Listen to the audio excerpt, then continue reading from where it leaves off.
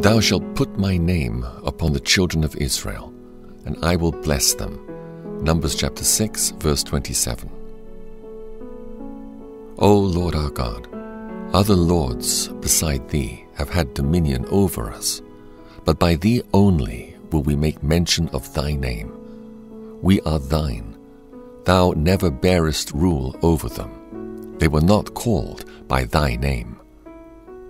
All people of the earth shall see that thou art called by the name of the Lord, and they shall be afraid of thee.